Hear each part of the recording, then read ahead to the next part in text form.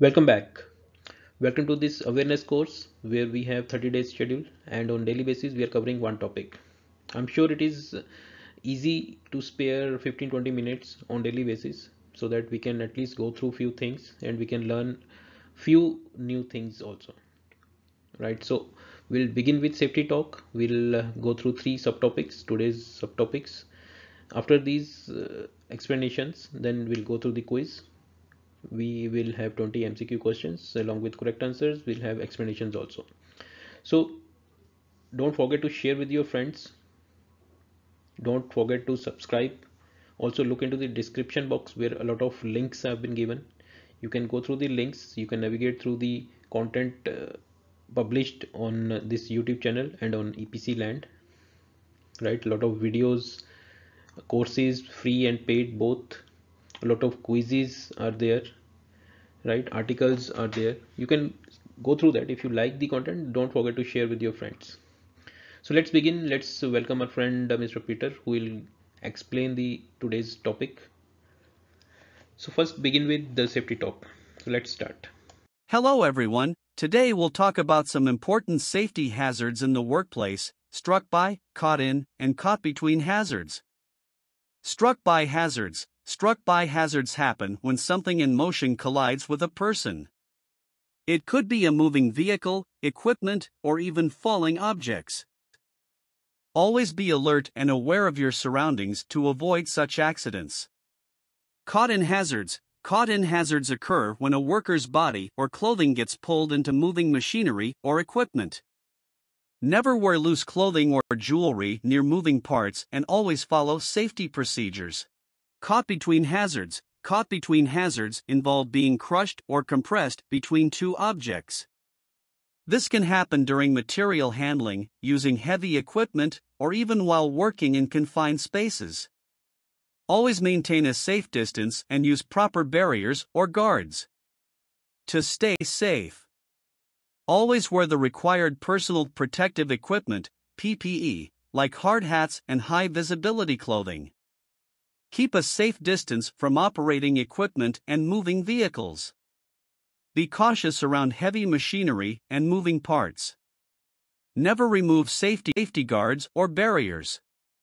Follow proper procedures and get proper training for all tasks. Stay alert, be safe, and look out for each other. Safety is everyone's responsibility.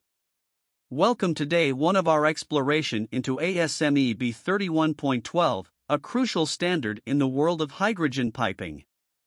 Today, we delve into the importance of this standard, focusing on its role in ensuring the safety and efficiency of hydrogen pipelines.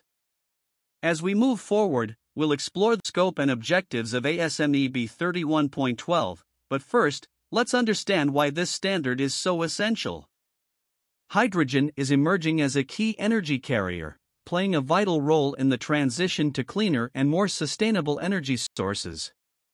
However, the unique properties of hydrogen present challenges in terms of handling, distribution, and safety. This is where ASME B31.12 comes in. ASME B31.12 provides a comprehensive framework for the design, construction, and operation of hydrogen piping systems. It addresses safety considerations, material compatibility, pressure handling, inspection, and more. By adhering to this standard, we ensure that hydrogen pipelines are not only efficient but also safe. In our next topic on day one, we'll provide an overview of the scope and objectives of ASME B31.12, giving you a clear roadmap for the journey ahead. Join us as we dive deeper into this crucial standard, setting the stage for a robust understanding of hydrogen piping.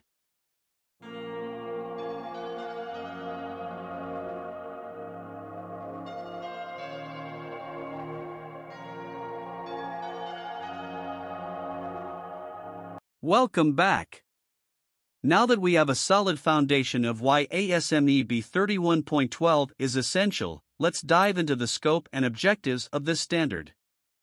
ASME B31.12 is a comprehensive guide that covers every crucial aspect of hydrogen piping.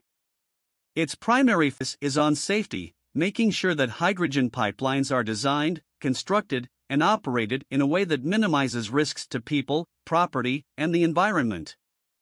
This standard offers specific guidelines for designing these pipelines, carefully selecting materials that can withstand the properties of hydrogen, such as permeation and embrittlement.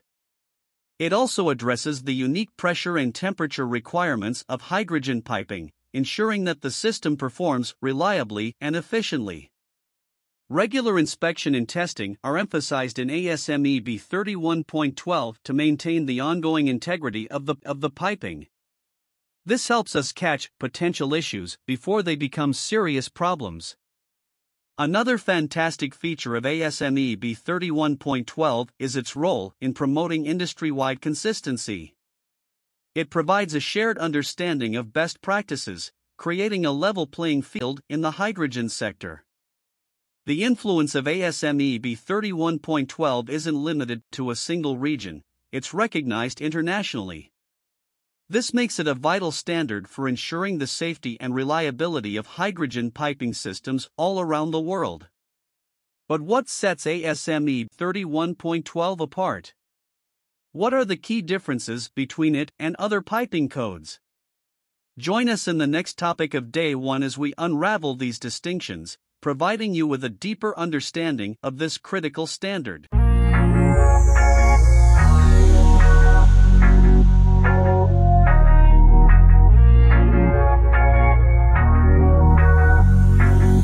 Welcome back.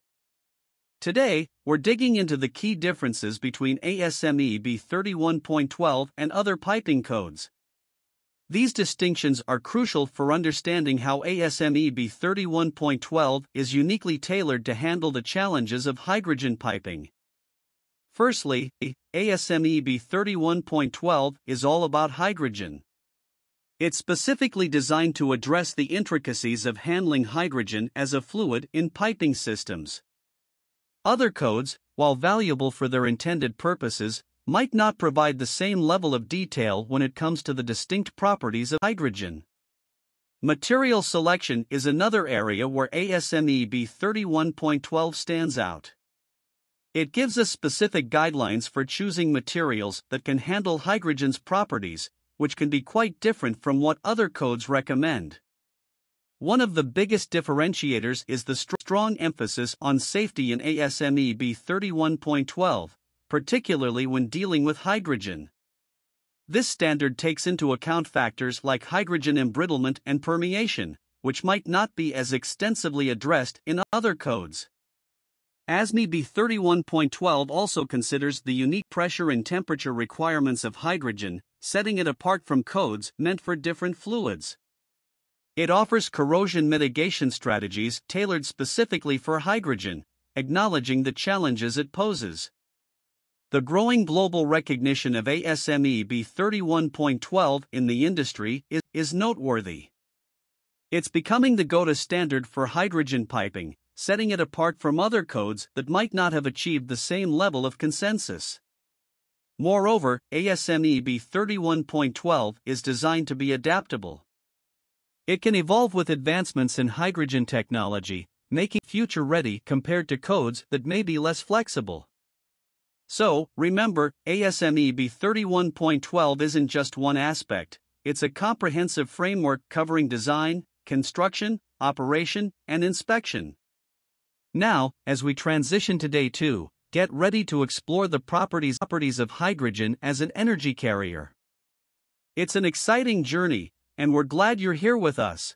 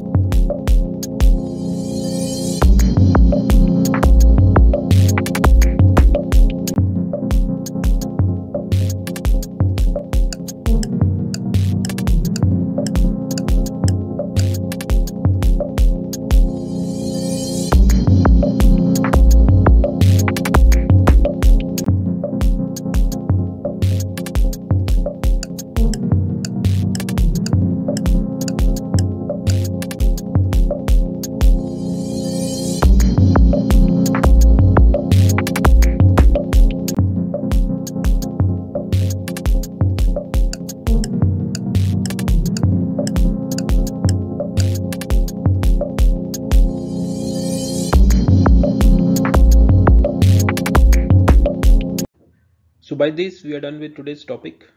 We had safety talk, we had a discussion on 3 subtopics: quiz, correct answers, and their explanations.